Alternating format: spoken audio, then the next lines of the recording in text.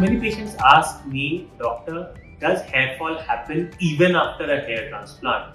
So there is no single answer to this, and we must understand the entire scenario.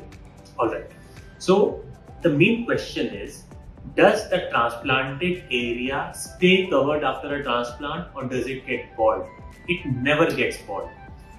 If an area is transplanted well, and if the hair has grown well, it is going to stay covered.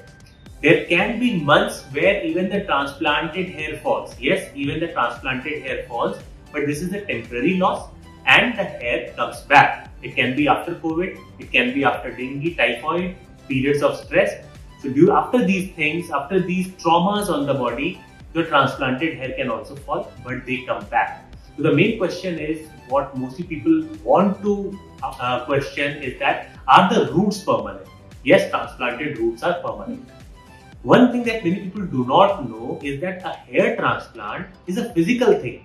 It does not do anything about the non-transplanted hair, which means if you have done a transplant on the front, your hair on the crown can still thin out, and that is why we give hair loss medications even after a transplant.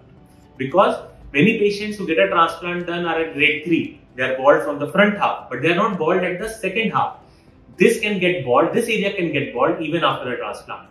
So this thing has to be kept in mind. So if you ask me, does hair fall happen even after transplant? Yes, hair fall can happen after transplant. Areas can get bald after transplant, but the non-transplanted areas. Third thing is hair shedding. As we have just discussed, hair shedding can happen even in transplanted hair, but that does not kill the hair root. Hair root will still be there and it will grow back. Does hair transplant results stay forever? Yes, the coverage that a hair transplant gives you is going to stay forever. However, after years, like after 5 years, 6 years, there can be volume loss. Because see, transplanted hair are immune to male pattern hair loss. The hormonal hair thinning does not happen. But what about time? What about age? With passing age, just like our skin deteriorates, our teeth deteriorate, our kidney, liver deteriorate, hair also deteriorates. That does not happen quickly. It happens after years, but it happens.